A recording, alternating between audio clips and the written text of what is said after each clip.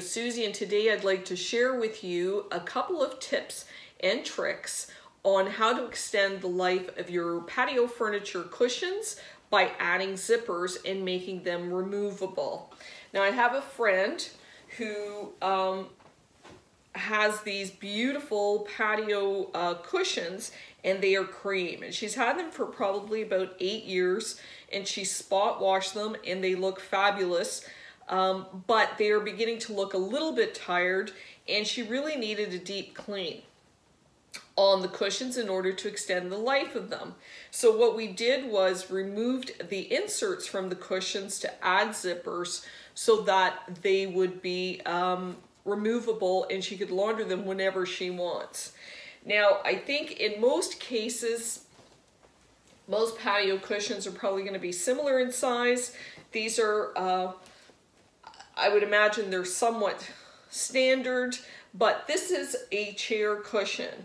And in maybe your chair cushions, if you look on the side, there is a seam that runs down along the side of your cushions. And in this case, most cushions have a seam that run in the middle, so there's actually two separate inserts or cushions inside this. So what we had to do was basically take the stitching out from the side, and we're opening up the side to its fullest. And in this case, for our chair, it's the opening is 20. So what I did was I bought an 18-inch zipper. This was $1.65, and that gives me an inch on either side. And then the smaller side of the cushion is 16 inches. So I bought a 14-inch zipper. Where's the 14-inch? Which fits perfectly and leaves an inch on either side. Now, in buying zippers, and these are really inexpensive, $1.50, $1.65, in buying the zippers, buy the plastic ones. If you buy the metal zippers, you may run the risk of them rusting because it is outdoors, and then potentially ruining the fabric. So I think that the plastic ones are the best for this purpose. They're all weather, they're okay. And this is really, you know, 8 years after we've bought our furniture, which is very expensive, and you certainly want to try and preserve it as long as you can. But you definitely, you want to use something that isn't going to cause more damage. So those are the two zippers that we're going to use for each of the cushions. With the lounge chair cushion, which is much longer, we did the exact same thing, opened up the seam, but in this case, the lounge chair cushion, the seat of it is much longer. And this is 28. So what I did is I bought a zipper that is 24 inches long. And this is a plastic zipper as well. And then for the shorter part, where you lie down, this is 22 inch, nope. Yeah, my opening is 20 inches, so I was able to use one of the 18-inch zippers, and that was perfect for these purposes.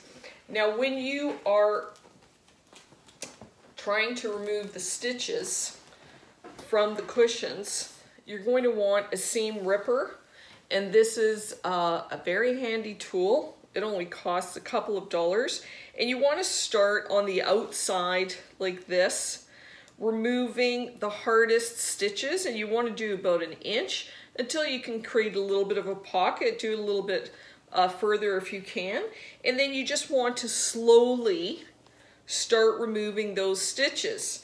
If you are a little bit more confident, you can use the little red ball, which goes down into the seam, and then you just run it along the seam, cutting each of the stitch, but you have to do it carefully. The little ball is there so it doesn't catch onto the fabric when it's underneath the stitch. So that's a good way to do it. Now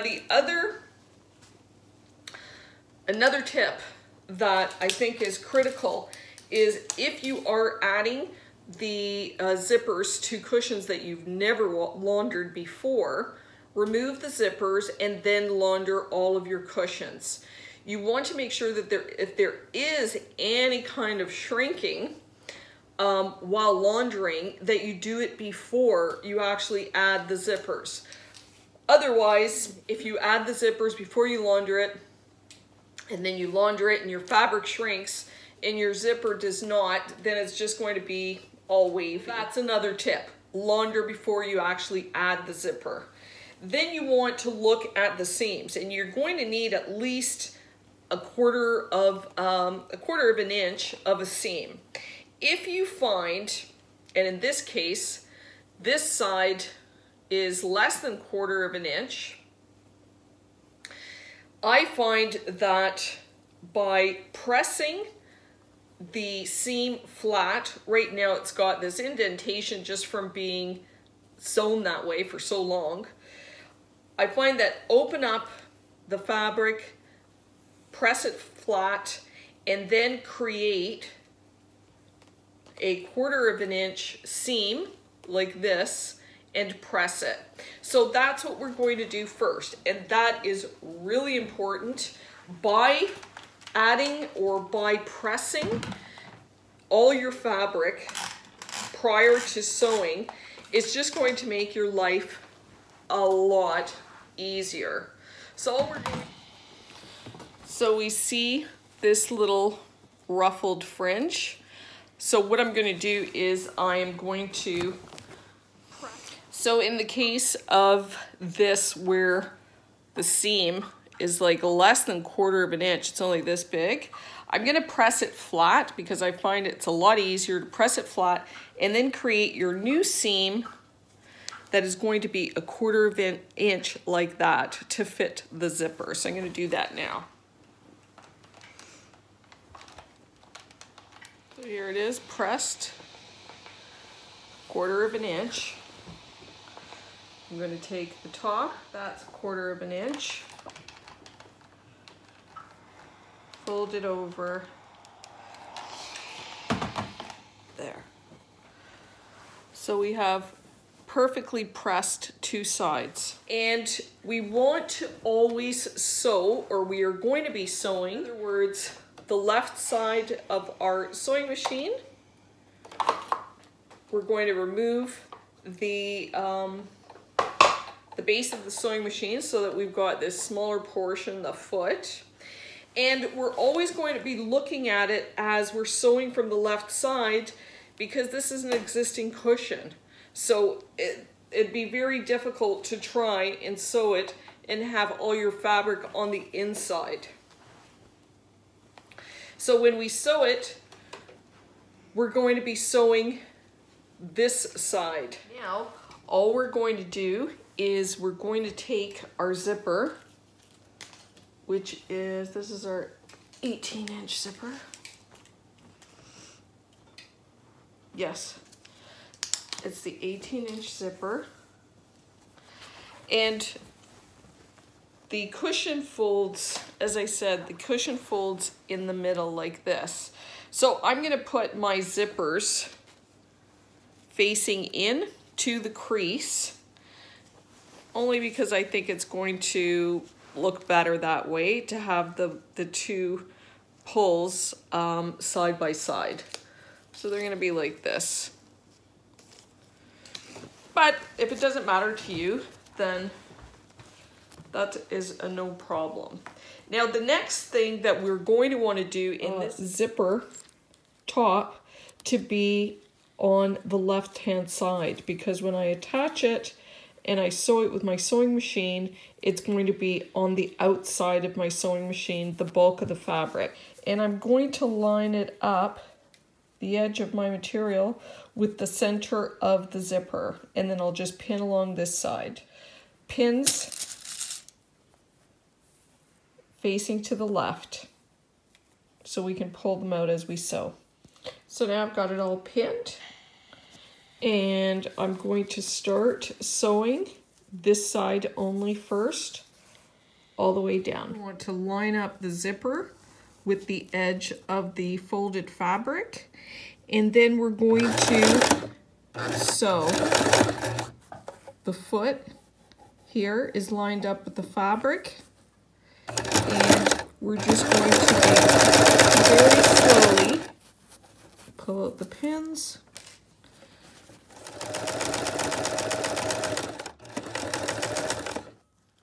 As you sew, you want to pull your fabric through so it's continually rotating, and you can sew all the way down to the edge. So it's just peeking, and don't pull on the fabric. Let the machine do it and just guide it. And now we're getting to the end. So I'm just going to lift the foot.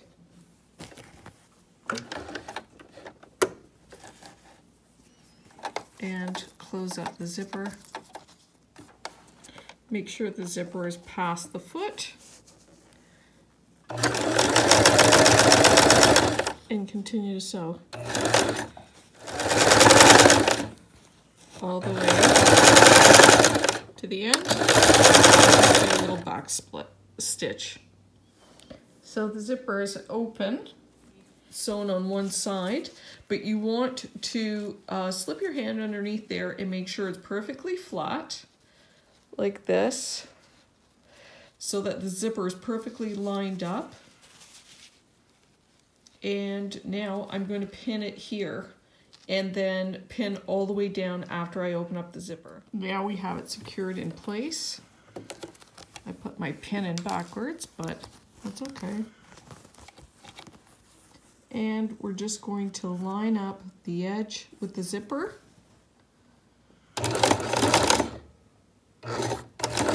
We're just going to get that started, and then we're going to stop. So we've moved the zipper to the other side of the foot, you can see there, so that now,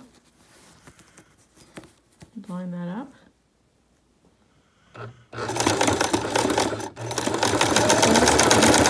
So now we've zipped up the zipper, but we still have a gap here, and we have a gap here. So all we're going to do is line this up carefully, and we're going to sew this part together.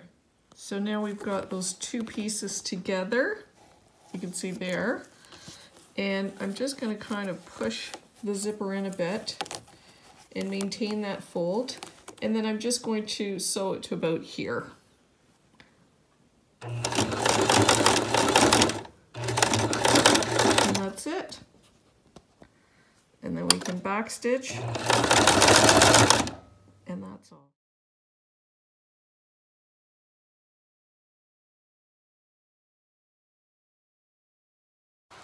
So this is our lounger. You can see it's much wider.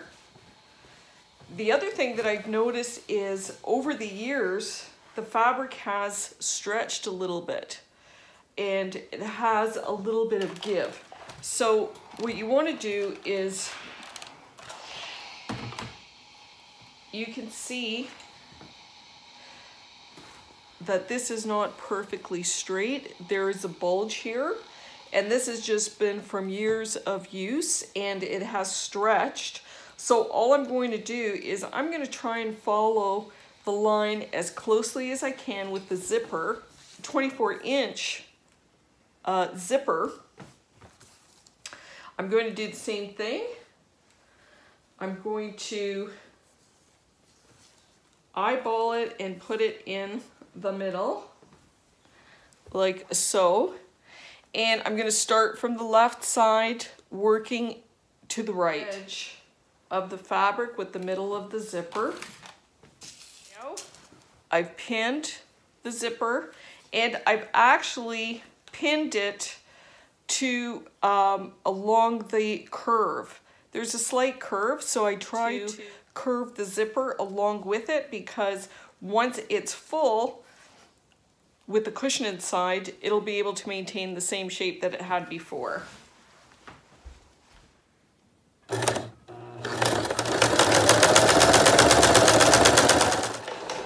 Lock my stitch in place. Open the zipper so that you can sew along the seam. At a certain point, I just put the needle down, lift the foot, and zip it back up, and now I can continue.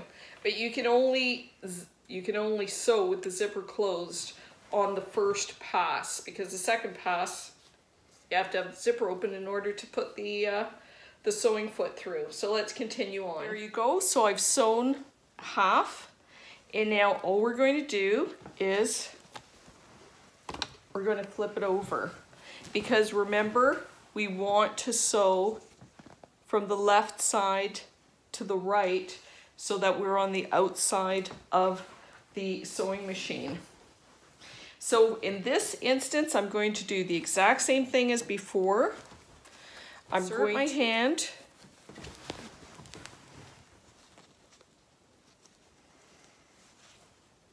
you can see it's wide open. I've made the opening much bigger.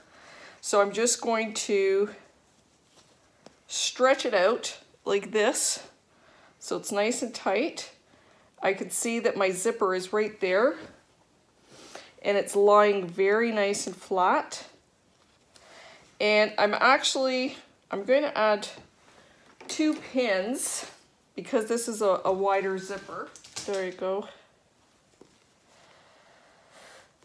So I'm going to add 2 pins, and I know if I slip my hand in there, even though there's the opening here, I know this is nice and flat. So I'm going to be able to sew on this side, but in order to be able to sew on this side, I'm going to have to open the zipper like this. And now I can get started sewing on this side.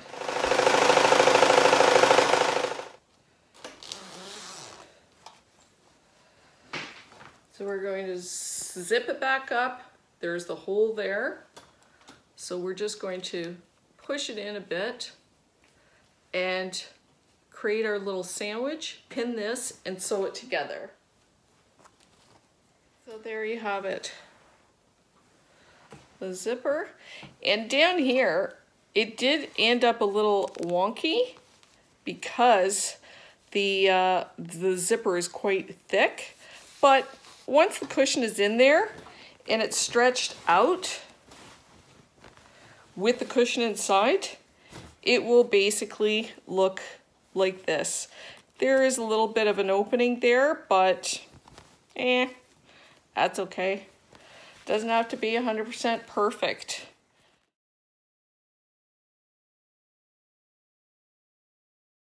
I've got all my cushions sewn. The zippers are, the zipper tags are in the center of the chair where it folds. And then you can see how